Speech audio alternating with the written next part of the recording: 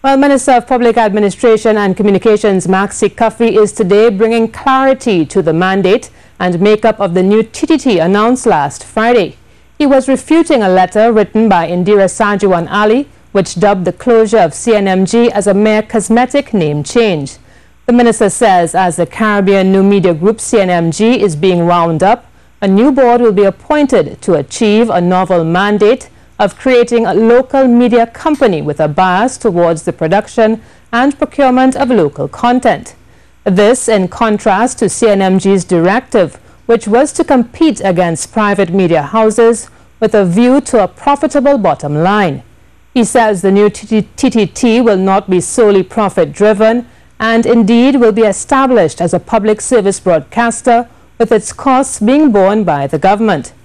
The minister also says the new TTT will be mandated to have universal appeal, portray the diversity of cultures that represent Trinidad and Tobago, promote national identity, as well as provide a platform for local content and provide studio and editing services.